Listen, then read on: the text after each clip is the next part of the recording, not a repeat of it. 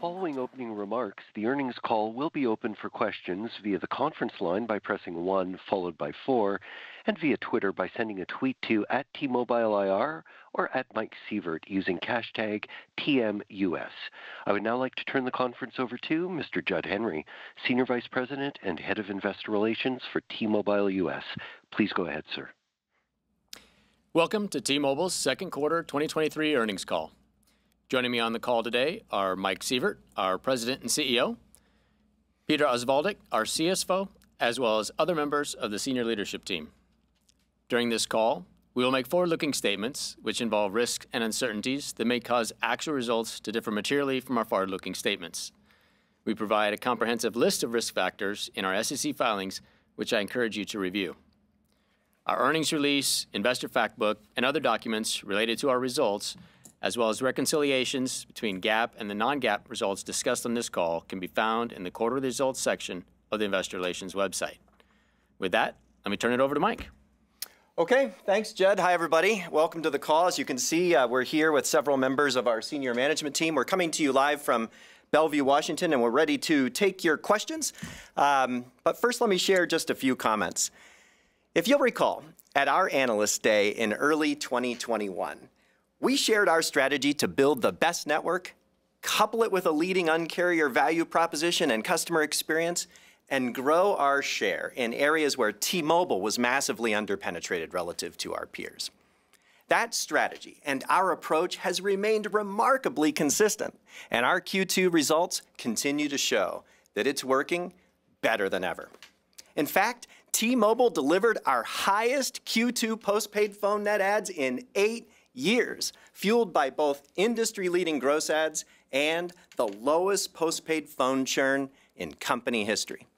And importantly, we did this while industry growth normalized, proving that the growth opportunities and durable advantages we've been sharing with you really are unique to T-Mobile.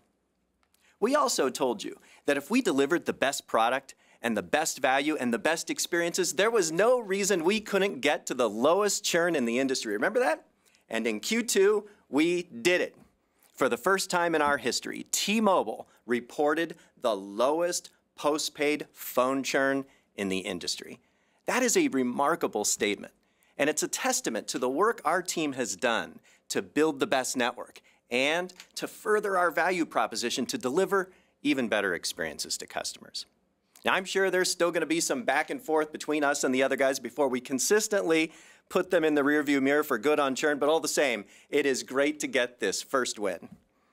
We also continue to run the business in a smart and sustainable manner, translating our industry-leading customer growth in Q2 into industry-leading service revenue growth and core adjusted EBITDA growth, while growing free cash flow by more than 60% year over year. This industry-leading customer and financial growth led us to raise guidance for the year again. And we're fortunate to deliver these industry-leading results within the context of a vibrant wireless industry with growing industry service revenues and industry cash flows and healthy competition that continues to deliver more value and better networks to customers. In fact, on network, we not only defended, but extended our leadership in both overall and 5G performance, with the latest third-party reports showing that T-Mobile's lead is widening. Looking at Ookla data, T-Mobile once again swept every category for overall network performance, with median download speeds more than double our closest competitor.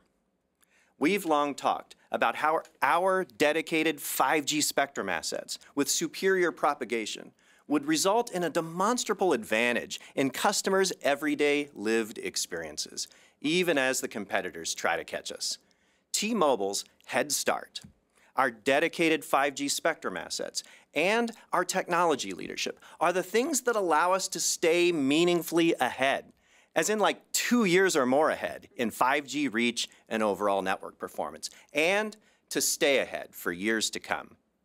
And the most exciting part is that many prospective customers are only just beginning to notice, which means lots of the benefit from this is in front of us.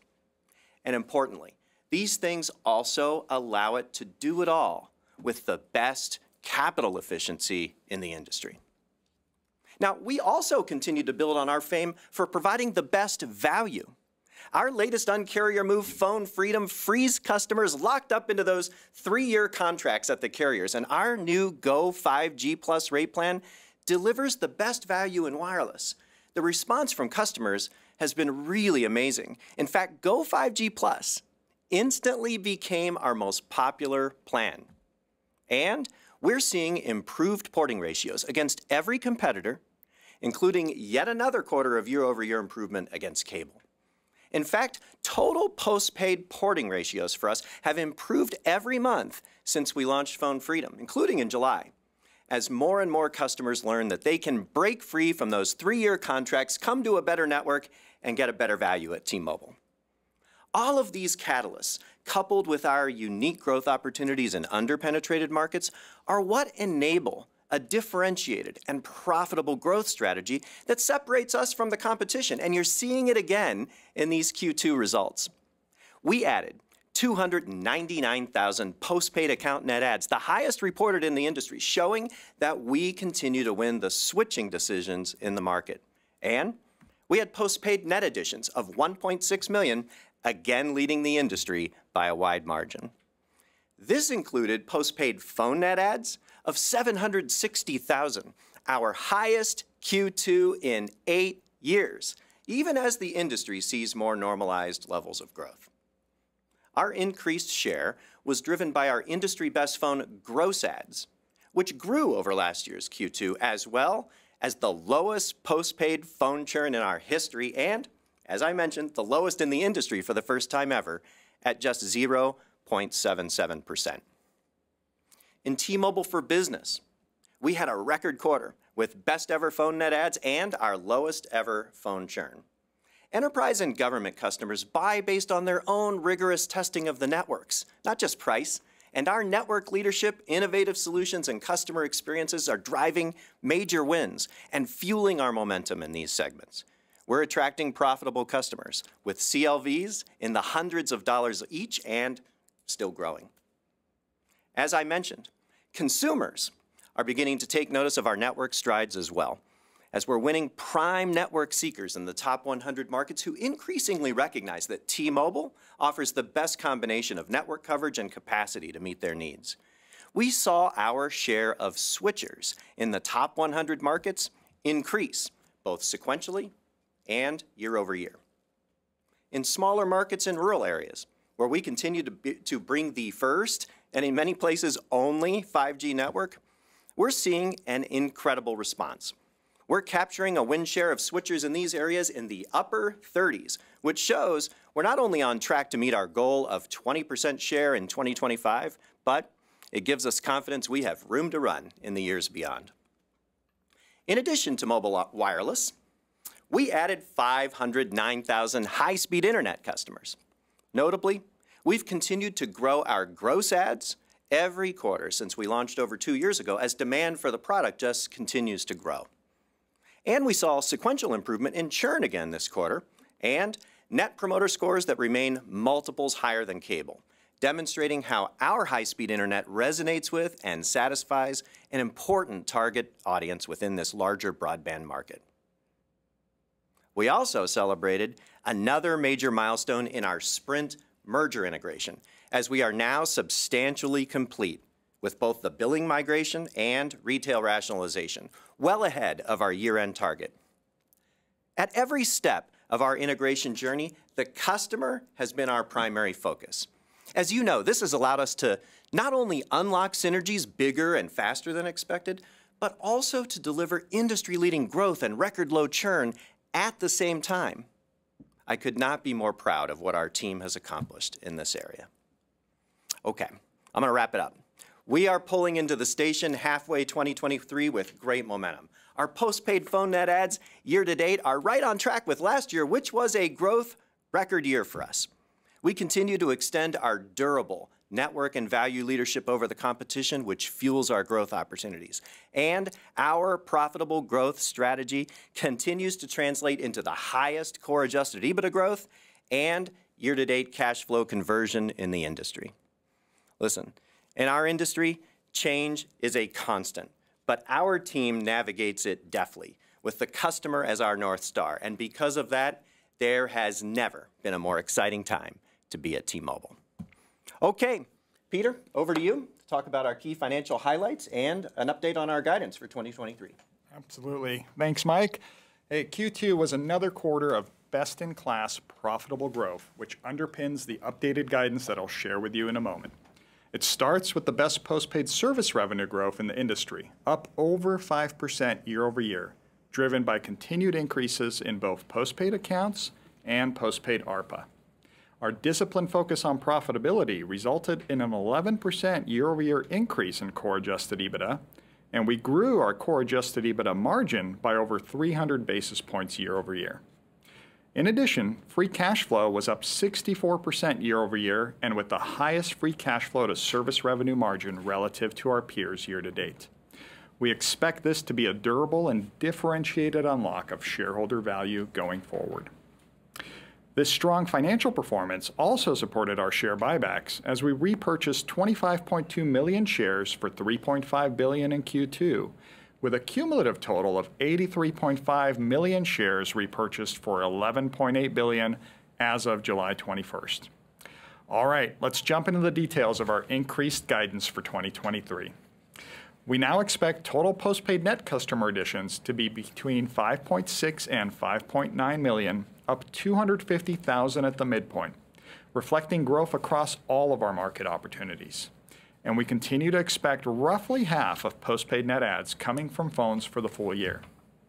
Our focus on profitable growth allows us to fund those higher customer net adds and still increase our core adjusted EBITDA expectation, which we now expect to be between 28.9 and 29.2 billion. This is up 10% year over year at the midpoint based on higher service revenues and merger synergies, and excludes leasing revenues of approximately 300 million as we transition substantially all remaining customers off device leasing by year end. Our merger synergies are expected to be approximately 7.5 billion in 2023, achieving the full run rate synergy target provided at our Analyst Day a year ahead of schedule, as we build towards the full run rate synergies of 8 billion in 2024. We continue to expect merger-related costs, which are not included in adjusted or core adjusted EBITDA, to be approximately 1 billion before taxes. And we now expect cash merger-related costs of $1.6 to $2 billion for 2023, as they have underrun the P&L recognition to date. Net cash provided by operating activities, which include payments for merger-related costs, is now expected to be in the range of 18 to 18.3 billion, and we now expect cash capex to be between 9.5 and 9.7 billion, delivering a capital efficiency unmatched in our industry, unlocked by our network leadership. We expect capex to taper in Q3 and then further in Q4.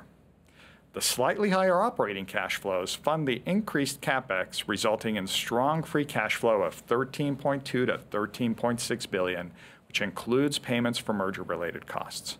This is up approximately 75% over last year, thanks to our margin expansion and capital efficiency, and does not assume any material net cash inflows from securitization. This also represents a free cash flow to service revenue margin, which is multiple percentage points higher than peers, with further expansion expected next year. We continue to expect our full-year effective tax rate to be between 24 and 26%. And finally, we now expect full-year postpaid ARPA to increase slightly more than the 1% we had previously guided for 2023, as we continue to expand our account relationships across products and services as part of our land and expand account strategy to grow service revenue. Before I wrap up, I want to remind folks that we closed the sale of our wireline assets to Cogent on May 1st, which had a partial impact on our results in Q2, and we expect the full run rate impact beginning in Q3 as I laid out last quarter. In closing, we continue to extend our network leadership and further scale our differentiated, profitable growth opportunities to deliver the highest free cash flow conversion in the industry and unlock shareholder value. And with that, I will now turn the call back to Judd to begin the Q&A. Judd? All right, let's get to your questions. You can ask a question via phone by pressing 1 followed by 4, and via Twitter by sending a tweet to @TMobileIR or @MikeSievert using hashtag TMUS. We'll start with a question on the phone. Operator, first question, please. Certainly, thank you. That will come from the line of Brett Feldman with Goldman Sachs. Your line is open. Hi, Brett. Thanks for taking the question, and it was great to see the strong cash flow in the quarter. In light of that, we've gotten a few questions around why you decided to downtick a little bit on the buyback, and I guess maybe the higher level question we're getting now that you're much further into the program. How do you think about managing that program going forward? I mean, cash flow is obviously an input. You're going to be making some payments for C-band spectrum this year. So what's the right way for investors to kind of frame their expectations around how you're going to manage that on a go-forward basis? Thank you. Yeah, sounds great. Thanks, Brett. I'll start and then maybe hand it to Peter for some comments. You know, the way I think about it is we're buying at a pace mostly through pre-designed 10b5-1 programs in order to be able to meet the authorization during the time frame of the authorization. So if you recall, the initial authorization of this program is a $14 billion program that takes us through September.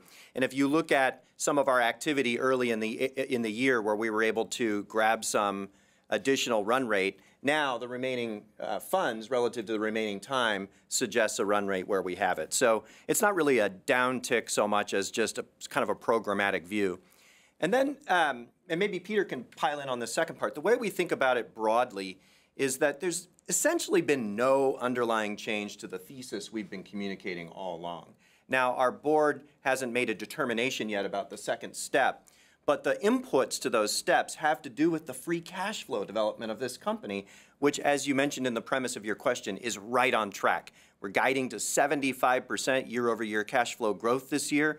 And, you know, the underpinnings of the growth in the business, as you saw from our fantastic Q2 momentum, suggest another good year in 24. And so as the cash flow develops, you know, that's what gives us the confidence that that original thesis of around $60 billion through 2025 is intact. But maybe you can also comment, Peter, on kind of how we think about this from a dedication of resources to this versus spectrum and other things, as Brett asked. Absolutely, Brett. Yeah, one of the things that we had underpinned at Analyst Day is that it's you know, about up to $65 billion of free cash flow that's going to support this $60 billion of potential shareholder remuneration. And within that, we had some room and had reserved some capacity for spectrum purchases and other things. And of course, we'll fundamentally continue throughout this whole period, one, to deliver, because the underlying delivery of the free cash flow is what allows everything to happen. And of course, always look at opportunities before us for the highest value creation opportunity. With your question on C-band, that was already included in our assumption here. So when we continue to say we have optimism around the program in totality, C-band is fully contemplated within that. That's great, color. If I can ask a quick follow-up question since we're talking about overall liquidity. Any update on the spectrum option that Dish holds, and if that were to get exercised, how do you think about putting that proceeds to work? Thanks. Sure. Well, the first thing I would point out is that any proceeds from that have not been contemplated in the long-range cash planning. So if there's cash that comes from that soon, that'd be incremental to the planning expectations. We're still awaiting Dish's decision. So just as an update, and I think our filings made some of this clear, the deadline has come and gone for them to determine whether or not they would exercise their privilege to buy that spectrum for $3.6 billion. But they asked for some additional time of the DOJ, and we did not object to that. And so we have committed that we would not terminate their agreement and right to do that at any time before August 11th. But in fact, we're in discussions with Dish about whether or not there might be a win-win that's different from their initial privilege. And if there is, you know, that'd be wonderful. But obviously, you know, that deadline is coming. So, but, you know, our view was it was worth taking the extra time, especially since they asked for it, in case there's a bigger win-win to be had here. Thank you. Appreciate it. You bet. Operator, next question, please. Thank you. That will come from the line of Craig Moffett with MoffettNathanson. Your line is open. Hi, thank you. Two questions. One, as long as we're on the topic of Dish, outside of the 800, if the opportunity came up, would you have an appetite for more mid-band spectrum, either from Dish or perhaps any other source, and we're talking about sort of meaningful size chunks here. And then second, if you could just talk about the pacing and trajectory of fixed wireless as you now, with a little more experience under your belts, as you look out toward your long-term guidance. How do you think about the pacing to get to 8 million or so households? Sounds great. Well, I'll tackle the first one and then maybe hand to Mike Katz for the second one. You know, and I don't mean to be flip, Craig, but I think you've been following us for so long. You know, we've never met Spectrum we didn't like, and so of course. But one thing that distinguishes us from other providers is that when we get our hands on Spectrum, we put it to work, you know, right away for the benefit of the American consumer. And so that's not only in the public interest, but that's in the interest of T-Mobile and our customers. And so, you know, you see that in how we're deploying so ambitiously the 2.5 gigahertz that are the proceeds of the merger, having built the best 5G network in history on that Spectrum acquisition that came through the merger. So, look, I mean, you know, we're always on the hunt for other ways to add capacity to our network because it allows us to do amazing things like not only continue to take share and grow and meet ever-rising needs of customers on their smartphones, but also to get after the subject of your second question, which is fixed wireless access. And, you know, to the first part of your second question, nothing has changed in our aspiration. You know, we're still on the hunt for that single-digit penetration, and maybe Mike could comment about what we're seeing in the marketplace and the rate and pace of our growth versus our expectations. Yeah, thanks, Mike, and thanks, Craig, for the question. You know, we couldn't be happier with what's going on with this HSI business. You probably saw from all of our results, we just crossed over 3.7 million customers in this business. And this pacing that we're on, you know, which we told you last quarter and in the quarter before, of right around where we were in Q2, right around 500,000 customers, we gives us confidence that, you know, the 7 to 8 million total customers that we committed to at the end of this planning period, that we've got high confidence that we're going to get there. One of the things that Mike mentioned in his comments that I think is worth reiterating is we saw in Q2, again, our highest gross adds. And our gross adds have increased every single quarter since we launched this product. And then again in Q2, we saw sequential decreases in churn. And I think that really speaks to the fact that this is a great product. It's a great product that customers are really, really loving. And you see that both in this sequential churn decrease, but also just in the overall NPS scores, which continue to be the highest amongst any broadband category in America. So we're really thrilled with where we are with this product. Back to my comments up front, I said things have been remarkably consistent with what we rolled out to you at our Analyst Day in 21. This is one of those things. You know, we said we saw a potential here of 7 to 8 million subscribers based on the excess capacity profile of our built mobile network. That means it's not capital burdened, and because of that, we can make profit there. And so it plays a role. It's a single-digit penetration role, and we're on our way to going and seizing it for the benefit of our shareholders and our customers, and it's right on track. Thank you. Okay. Thanks, Craig. Operator, next question, please. That will come from the line of Jonathan Chaplin with New Street Research. Your line is open. Thank you very much. I wonder if you can give us context on a couple of things. So firstly, how are you thinking about the evolution of upgrades in the second half of the year as we go through a new iPhone cycle? And kind of what have you factored into your guidance on EBITDA for that? It looks like upgrades for the industry have been coming in sort of lower than expected, much lower than historical trends. I'm wondering how that shifts in the second half of the year. And then I'm wondering if you can give us a little bit more context on fixed wireless broadband churn. You mentioned that it had come down sequentially, which isn't surprising in that it's always low in the broadband market in the second quarter. But what does it look like on a year-over-year basis? Maybe you can give us some context around the kind of levels that it's at for the mature portion of the base that's been with you maybe for a year or more. Yeah, Jonathan, you're spot on in the premise of the question that looking at the aging of the base is the way to get at it. We'll come to Mike on that in a minute. But first, on upgrades, historically low upgrades, Peter, what's contemplated for the rest of the year, and maybe a little commentary on why do we think we're seeing that? Yeah.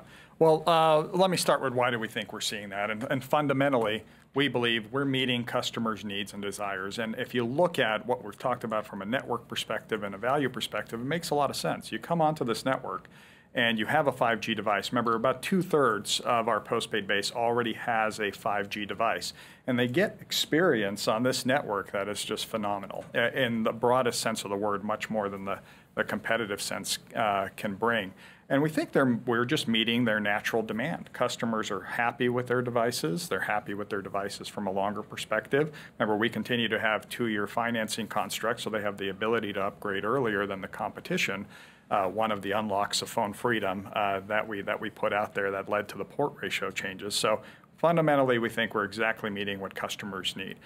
In regards to the second half always tends to have slightly higher upgrade rates. And you mentioned it, you have a new product introduction from Apple. You tend to have promotional constructs and a little bit higher switching in the second half, and we're typically the beneficiary of that. We also obviously make very, very solid offers to our base from an upgrade perspective. So we do have higher upgrade rates contemplated than what we saw in Q2, but we don't specifically guide to those other than directionally. Okay. And Mike, over to you on a little bit more color on high-speed internet churn. Yeah, I mean, I think building on what you're saying, Mike, we have the youngest base of broadband customers in America, and like I think we've said in a couple calls, the churn curves that we see for customers, like in our mobile business, tends to be higher in the earlier tenure months, and then reduces as customers achieve greater tenure lengths with us. And we're seeing the exact same thing in our broadband business. And customers that have been with us for some months, their churn has decreased to the point that was right where we expected it. So it's looking right on where our plan was, and the behavior has been just right in line with what we expected. Okay, terrific. And maybe, Judd, tell us when it's time to go to Twitter so that we're not ignoring the people coming in on Twitter, because we always do some of that as well. And but while you're thinking about it, we'll go, operator, to one more online. That will come from the line of John Hodulik with UBS. Your line is open. Great. Thanks, guys. 2 questions, if I could. First, on margins, obviously a lot of progress there, 300 basis points, but you guys still trail AT&T and Verizon by about 500 basis points. And do you see that closing over time, or is it really just a function of the sort of lower ARPU and faster sub growth? That's number one. And number two, Mike, I think you said that your porting versus cable has improved, and I don't think you've called that out before, but maybe just some commentary about what you're seeing in terms of competition in wireless from cable. I mean, they're talking about sort of more and more bundled offerings, and I guess Comcast was sort of flattish on a year-over-year basis, but just what the posture is there and what's driving that improvement in porting from cable. Thanks. Okay, I'll take that one, but Peter, we'll start with you. Yeah, certainly on the margin question, it's a lot more than an ARPU differential.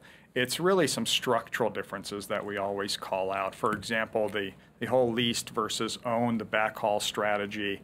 The other thing to always note is that with this significant higher switching that we see in the net ad production that we're giving, obviously we have more S in SG&A than the competition does. We have a very dense network built out. So there's some structural differences that also mean there's a CapEx, OpEx differential, and when you compare AT&T, Verizon, and us, and that's why it's always important to fundamentally look at conversion of service revenue into free cash flow. Free cash flow is the value generation engine that allows you to further invest, return capital to shareholders, or do all sorts of other things to create value. And that is the measure by which we're really comparing ourselves to the competition to get rid of all this structural noise. And on that regard, you heard what we announced today, already there from a year-to-date basis in terms of beating them on the conversion ratio, with next year anticipated to expand that ratio further. So that's how I think about margins. It's interesting that when you listen to Peter and you hear that even with our superior growth and our lower prices, both of which hit margins, we have the superior cash production per service revenue dollar in the industry year to date. And that's rapidly expanding. 75% year-over-year guide this year, on our way to higher cash flows next year. And so it really shows you the power of this model based on this team's ability to execute, but also based on the balance sheet, the incredible assets that we control, the track record of execution, the head start, and many other benefits. Okay, great. The second one was cable. So, John, let me come back to that. Yeah, we did make a very light comment on it, but it was light, that we had been seeing improvements in our port ratios with cable last quarter because we wanted to provide some commentary because cable in Q4 started to see some pretty big net add trajectory changes. And so we kind of double-clicked into that because you kind of have to do that as a competitor to figure out, you know, is this going to come from us or what's going on? And it's kind of interesting. You fast forward to this quarter, and I'll remind you that even in a world where cable is now a pretty big share taker in overall postpaid, T-Mobile produced the highest postpaid phone net additions for a Q2 in 8 years. And not only the lowest churn ever in our history, but the lowest in the industry. And that kind of answers a question as to whether or not, you know, this dynamic from cable is coming from our side, right? I mean, you know, we're performing better than before they were in the industry. But obviously there's a dynamic that affects others, both of our two lookalike competitors, plus prepaid. You know, there's a lot of brands that have been affected by this, and they're viable competitors to be taken seriously. But it's just, as you can see in our performance, not affecting our results. Okay, Judd, what do we have coming in online? We've got a question from Roger Etner on how strong was the business growth this quarter. Maybe we can and tee that one up, and then we've got a follow-on question around enterprise sector as well, so we can hit those. Okay, great. So Roger Entner asked, how strong was business growth this quarter? Can you talk about the VA and any additional color on overall business growth? We also have Chetan Sharma coming in. Congrats on another great quarter. Thank you. I was wondering if you could provide some color on traction you're seeing in the enterprise sector beyond connectivity. What about vertical industries, people using 5G advanced services, et cetera? So maybe, Callie, why don't you start on both of those, and anybody else can jump in. Okay, thanks, Mike. And thanks, Roger and Chetan, for the questions. As Mike mentioned earlier, we delivered on our highest phone net adds and lowest phone churn ever, handily being Verizon again. And we're seeing profitable growth in all three segments. In SMB, we achieved positive port trends against AT&T, and this makes 5 consecutive quarters against Verizon, and we grew ARPU quarter over quarter again. As Mike mentioned in his opening remarks, in enterprise and in government, our business is good business with very profitable CLVs, but roughly 60 to 70% relative to consumer, and they're rising year over year, quarter over quarter. And in Q2 for enterprise, for instance, we welcomed both the largest global asset management firm and yet another leading global bank as new accounts. We also landed 2 huge government contracts with the EPA and the IRS and continue to double our net adds quarter over quarter with first responders, most significantly in rural areas where an older LTE network just doesn't cut it for critical response. So a lot of really good growth this quarter from an incredible team in the business group. And then for the VA question, if I could just take that one for a second, I wanted to say, as you may remember, we took Verizon share back in 2018. And now, because of our network, we've taken the pole position and have added roughly 20,000 phones year to date, supporting more than 50% of the VA phones today. And I'll note, too, our contract also includes T-Mobile's 5G internet for the VA's community-based outpatient clinics. So we're able to provide health care for veterans in rural areas because of the network that we have built. So just wanted to add some clarity on the VA subject. And then one last thing on use cases for 5G applications outside of pure connectivity. I'll start, Chetan, with some of the verticals where we're seeing the most traction, and that would be in retail, where we see many use cases for fixed 5G solutions where people are looking to look at better costs and less truck rolls and support for perhaps older wireline services, and are replacing that with T-Mobile's 5G in multi-unit national retailers. And then in healthcare, it's another area where we're seeing CTOs and CIOs from large hospitals come to us and say, look, we need ubiquitous connectivity, both indoor and outdoor. We need more of a programmable network. We need certain places in our buildings where we want to designate private networks. And because of our public 5G network and the solutions that we can offer with our standalone core, we're able to offer a hybrid solution that's really working in a place like a hospital that has lots of different variation to the types of connectivity they need. And then lastly, I'll say we're seeing some traction in education. Large campuses that want to provide connectivity for their students, but also ways to use their data differently and to get in all of the dorms and places in the campus and rooms and libraries and perhaps older buildings where there's really a need for ubiquitous coverage throughout the campus. Those are the 3 areas that really pop out to me. The last one I would say is in the federal use cases with the Department of Defense, where, not a surprise to anyone, lots of areas for us to begin to deploy hybrid networks and private networks for use cases specific to the military. Well, hopefully that answers it and more. I mean, if you listen to Callie, it just reinforces what I said in my upfront remarks, which is some of the biggest and most sophisticated and profitable customers are choosing T-Mobile because of the sophistication of our advanced network capabilities and our ability to translate that into solutions for their business. And that's just so different from where we were a few years ago. It's a complete 180, and it's fueling momentum. In fact, all-time record results in our business group. So hopefully that answers the question, guys. Terrific. Should we go back to the phones? Let's do it. Operator, next question, please. Thank you. That will come from the line of Phil Cusick with J.P. Morgan. Hey, Phil. The line is open. Hi, guys. Thank you. Hi, Mike. You know, the wireless industry is still running maybe hotter than many expected at the beginning of the year. Certainly your momentum is strong. Are you seeing improving porting ratios versus other MNOs and maybe the MVNOs? Or do you think there's a growing mix of customers who are coming in without a phone history or a number? And then second, if I can, CapEx, Mike, you talked about tapering in the second half. Does that jumping off rate in the fourth quarter indicate a much slower 24 CapEx level? Thank you. Okay, great. I'm going to let Peter answer the second CapEx question. The first one's really interesting. The answer to the question is yes and yes.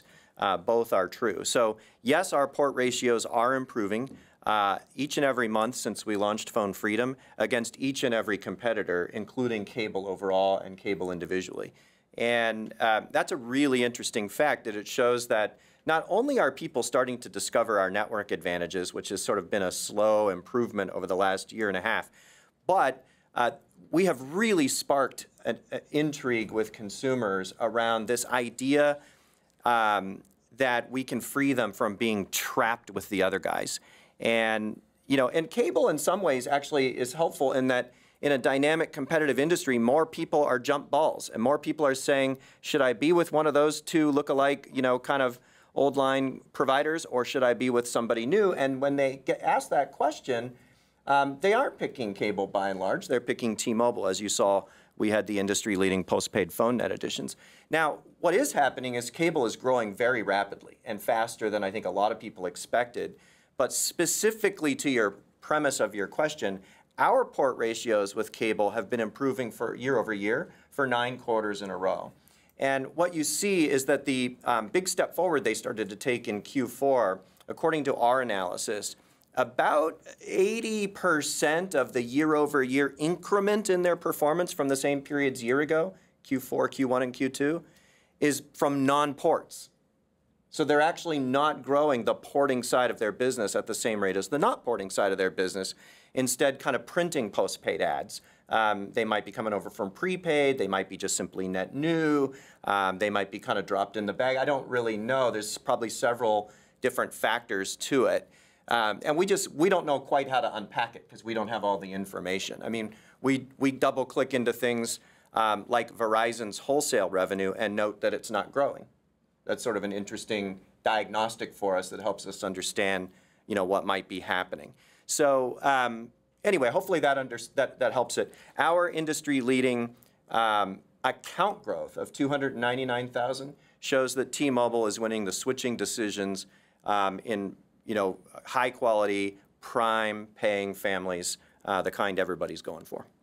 Yeah, and on CapEx, Phil, the way I think about next year, although we're not specifically guiding, is we're still comfortable in the 9 to 10 range that we gave out. And remember, I wouldn't take Q4 as a jumping off point because really the way Ulf and team have built this is a very lean manufacturing approach to the build. One of the secrets to our capital efficiency there. And so it isn't that I'd take a run rate and an exit run rate and project it, but 9 to 10 billion feels about right for next year at this point in time. And speaking of a lean network performance machine, I think it would be a good time to just stop and take note of what's been delivered with this incredibly capital efficient profile that you're asking about. You know, Ulf and team, you guys deserve incredible credit. We've now reached 285 million people with, you know, ultra capacity 5G. This is something that neither of our competitors, principal competitors, have promised to ever do. Certainly not in the next 2 years. And so we've been talking about this idea of being, you know, 2 or more years ahead in the 5G race. But if anything, it's expanding. Maybe you could share a few of the statistics of kind of where we are and also a little shadowing of where we're going. Well, thanks, Mike. And yeah, the last quarter we actually pulled ahead in our leadership. And 285 mid-band POPs. We're heading towards 300 by the end of this year. We have to remember that we reached 200 mid-band POPs 2 years ago in 2021. On our low band, we reached 300 2 years ago, where others are now pulling into the station. It gets harder and harder with the POPs as you grow through.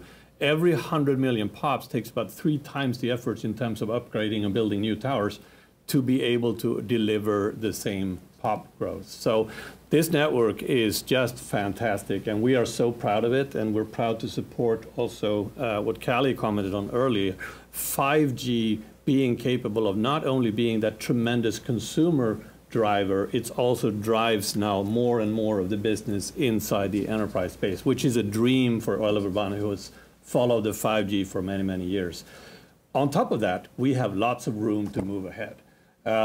We have today 255 megahertz of spectrum that is dedicated to 5G on our mid-band. And you have to remember that our low band is all dedicated to 5G. When others are talking about their coverage, they're sharing this between LTE and 5G, and we're not. We're dedicating spectrum.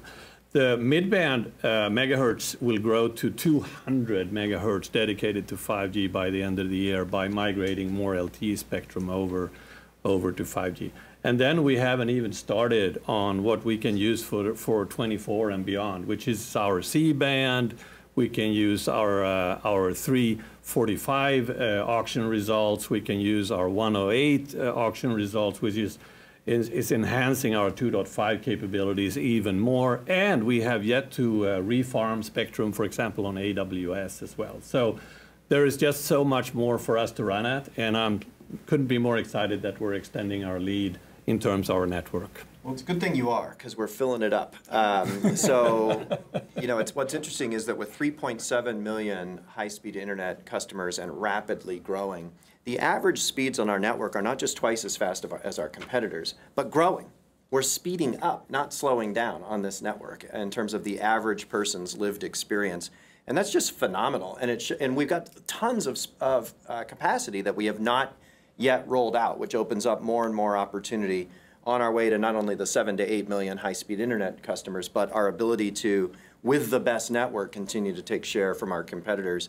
We said at the beginning we had a 2+ year advantage, and we would have it for the duration of the 5G era, and you're proving us right with that work, so thank you.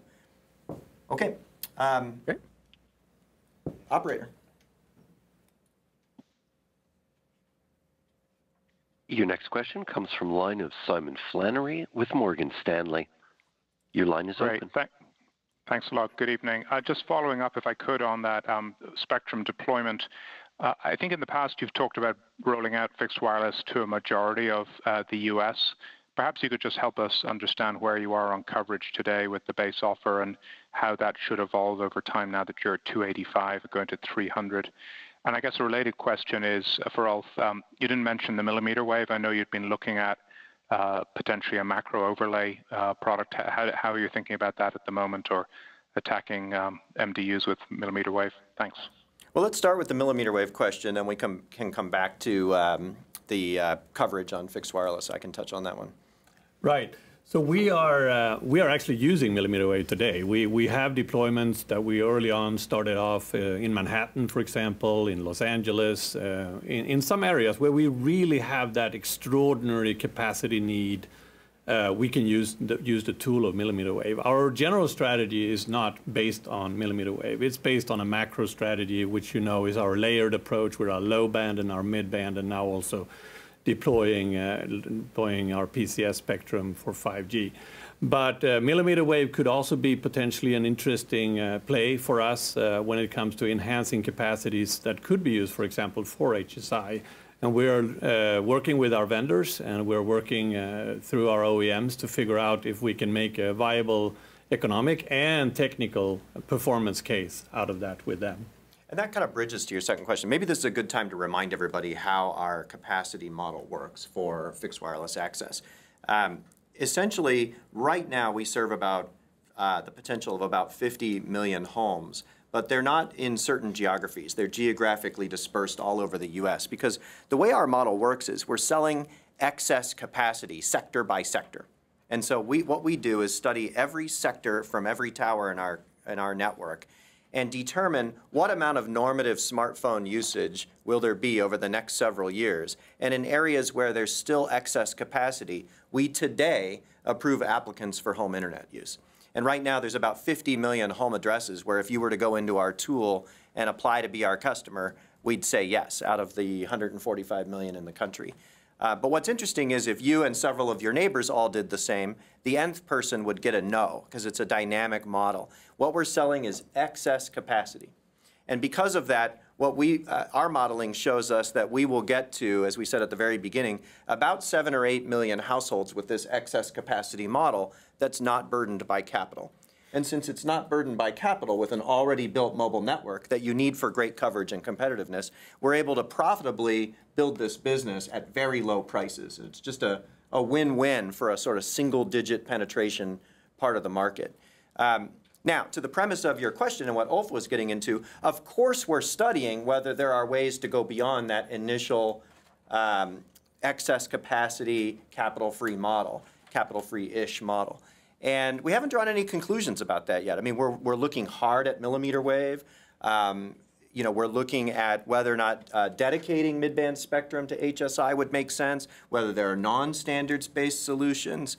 And we just haven't drawn any conclusions. It's not immediately obvious that there are economic ways to grow this business beyond its initial single-digit penetration. But you may see us doing trials in the marketplace as we experiment with this and try to crack the code.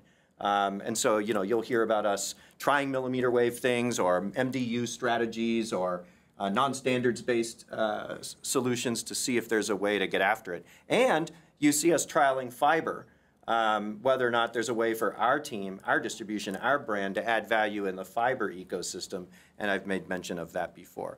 All these things are things we're doing to try to learn, and the good news is we've got some time because we'll hit this kind of initial terminal sizing of HSI. Still, we've got 2 more years to run, so our heads are down seeing if there's a way to crack the code on this. And of course, any of the things we do there that we just talked about, a capital burden model or something with fiber, are all things that would have to be accretive to our Analyst Day guidance that we put out there. Good. All right. Great. Operator, next question. That will come from the line of Tim Horan with Oppenheimer. Your line is open. Thanks, guys. Just curious, why wouldn't you be raising fixed wireless prices now? It seems like you have very, very strong demand from everything we hear out there, and you kind of have somewhat limited supply. And I guess related to that, the Go 5G plan, can you give us some color what that means for ARPU growth the next couple of years? Thanks. Okay, let's start with the second one on Go 5G and where's ARPU going and ARPA and all that stuff. Peter, we can start with you. Yeah, absolutely.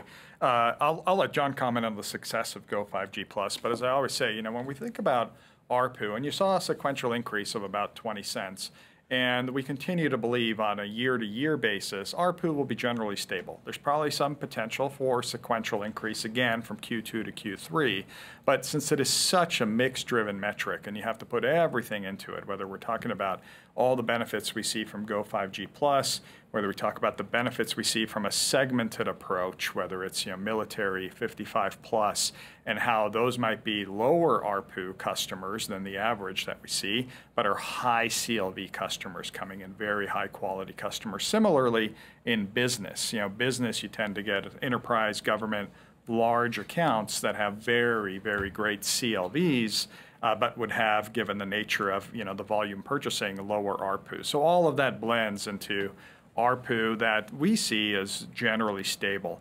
But it's the ARPA strategy that we have. It's the switching, attracting accounts into T-Mobile, and then the land and expand ARPA strategy, which you just saw, an exciting update to the guide from plus 1% to slightly over 1% on a year-over-year basis there, and that's really the focus point for us. But the question on Go 5G Plus, I think I'd hand to John for a moment because it's been a phenomenal success. Yeah, and then I think, Peter, just to remind everybody, the Go 5G Plus is really kind of a front book initiative. We're not going into the base and asking people to migrate to Go 5G Plus and doing all of that within the base. It's really kind of a front book initiative, but this is going fantastic. And we had an opportunity to mention this on our Q1 earnings call back on April 27th when we launched Phone Freedom, Go 5G Plus in mid-April. And like Mike said a few moments ago, when you look at the overall porting ratios and the attractiveness of this offer and what's happening, that we've increased our porting ratios every month against every competitor and have followed that through so far in July. And over 60% of the accounts that are joining T-Mobile are now subscribing to Go 5G Plus. And there's utility that's different than Magenta Max in terms of hotspot data that we've increased, in terms of high speed roaming in Mexico and Canada, across North America that we've increased. But the big pain point that I think Go 5G Plus is solving is that new and two promise. First of all, paired with the easy unlock and helping people get out of AT&T and Verizon, mostly AT&T given the unlocked devices, helping people get out of that, switch into T-Mobile. But this 3-year contract cycle that AT&T and Verizon has, we knew this was a big insight and a big opportunity, but even I underestimated how big of a pain point that is. The fact that you can basically go to law school and complete law school faster than you can complete a phone contract at AT&T and Verizon. And so that's a huge pain point. And the promise of Go 5G Plus, of being able to get in a new device, same device offer as a new customer every 2 years, that's a differentiated and unique proposition in the marketplace that's really different and has really resonated with customers. Well said. Okay, and your last question was about HSI pricing. I'll just answer it briefly. I don't normally give sort of forward-looking commentary on pricing, so I'll answer it this way instead, which is, do we see ARPU, and are we interested in ARPU enhancement for HSI? And the answer is yes, of course. But generally, when you look at our track record, our philosophy in the past as to how to get about that isn't to jack up people's prices. It's to add value to their life, bring new services, show them increased offers, and let them self-select their way up. And obviously, we're interested in that in this space. Okay. Great. Good. All right. Next question, please. That will come from the line of Michael Rollins with Citi. Your line is open. Thanks, and good afternoon. Just following on the earlier comments on some of the integration milestones that you've hit, what are the activities that are left to get to the full synergy run rate of $7.5 billion for this year's guidance, $8 billion next year? And can you unpack and maybe even size some of the opportunities for further cost efficiencies that may be embedded in your multi-year plan to drive that longer-term margin expansion? Thanks. Okay. Great, Michael. Well, let's talk about where we are on synergies this year and what's left to be done. I mean, on the what's left to be done front, not much. The major milestones are behind us, but that doesn't mean the synergy run rates are quite there yet. So maybe you can comment on that dynamic, Peter. Yeah, exactly. A few things in there. Of course, we said we have a small tail of customers to still get over, and that'll allow the final decommissioning of systems and things to that, whether it's front office, back office. Those are the things that are kind of left to do. Certainly from a cost perspective, there's a little bit in terms of physical decom. While the sites are shut off, there's still physical decom happening. And on the synergy development, as we get from $7.5 to the $8 billion next year, really the big chunk of that is avoided costs. So we'll realize the vast majority of the run rate synergies by the end of this year, which you'd naturally expect given we're saying we're substantially done. And then the shift to next year will be fundamentally those avoided site build costs. Okay, great. And then just one other. Can you just share how T-Mobile is looking at the role and mix of online distribution and how you're viewing the durability of customers wanting a physical retail location to buy and upgrade devices? Yeah, absolutely. And it kind of goes to the premise of your follow-on question, your initial follow-on question, Michael. I mean, obviously, across consumer markets generally, customers want a transaction that's fast, transparent, simple, and mostly digital. And our industry has been very stubborn on that front, mostly due to the complexity of the offers across all the providers. And so, you know, that's something that we're very focused on, and I know everybody in the industry is. Our digital capabilities are rapidly improving, especially as it relates to self-service for our customers. It's incredible what's going on left to right in our company as to how we're already applying AI technologies and machine learning to speed things up, serve customers in a better way. And we can get into some examples around that. But because of emerging technologies, there's a lot of potential over the coming years to not only meet customers where they are finally in this industry, because we've been kind of slow in this industry due to the complexity of our offers, but also to potentially realize some efficiencies over time. And that's a good thing, because the cost of competition is high. And, you know, as you've seen over the last few years, it's gone up. And so, you know, it's all about us seizing opportunities to be able to continue this formula that works so well. And for us to continue to do what we do with this flywheel of success, we can't sit on our hands. You know, we have to be able to seize new opportunities, not necessarily to outperform the promises we made you. Those promises were really high, fulsome promises, but in some cases to achieve them in light of, you know, what we have seen in the past, which is some increased cost of competition, which in the end of the day is great for consumers. All right, thank you. Next question, please. That will come from the line of Ric Prentice with Raymond James. Your line is open.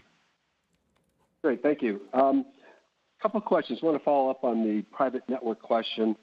When do you feel that private networks, 5G private networks, will become a material enough number on the revenues?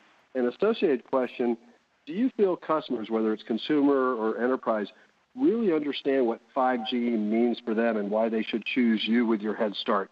It just seems like the market is still just kind of like, oh, I'm not sure what 5G is. You know, on the consumer piece, I kind of agree. And what people want is a really strong, powerful signal everywhere they go. That's what they want. And 5G is a means for us to get them that better than anyone else. Whether or not they give us credit that the thing that got them that was 5G, I really don't care. But we have the highest performing network with incredible reach of the high performing parts of our network, 5G, than anybody else, like by far. Like twice the landmass covered of ultra capacity 5G than our next closest competitor, and rapidly expanding, as Ulf explained. And you're right. They don't really give 5G credit for that, but what they want, make no mistake, is a very powerful signal everywhere they go. Because they're watching video more than ever. They're glued to their TikTok and their Instagram stories and their sports and their YouTube and their videos and their Zooms, and they don't want buffering. They want that signal with no latency and no buffering and no jitter, and that's the power of 5G, whether they give it credit or not. On the business side, I'll say the short version, which is we don't really know. I mean, whether you, to your question, literally material means something in our company, and that's big. You know, we're a big company. We don't know when it'll be bigger than a breadbasket, but we do know that we're best positioned to capture it. And, you know, as Peter pointed out back at our Analyst Day 2+ years ago, we actually did not, for that reason, factor a lot of revenues in, or really any at all, from some of these advanced 5G network services. Our strategy was, let's make sure we are best positioned to capture them. And Callie, I think, very deftly explained some of the things that we're doing in this area with early adopting customers. But when it becomes something that's bigger than a breadbasket and really contributes, we don't really know. And because we didn't know, we made you no promises in our long-range plan on it. But I can tell you this promise, as that market develops, we are beautifully positioned to capture it. Great. Great, thank you. All right. looks like we're right at time. So I appreciate everybody joining us today. If you have any further questions, please reach out to either Investor Relations or the Media Relations departments. And again, we look forward to talking to you again soon. Thank you. Thanks, everybody. Ladies and gentlemen, this concludes the T-Mobile first quarter earnings call. Thank you for your participation. You may now disconnect and have a pleasant day.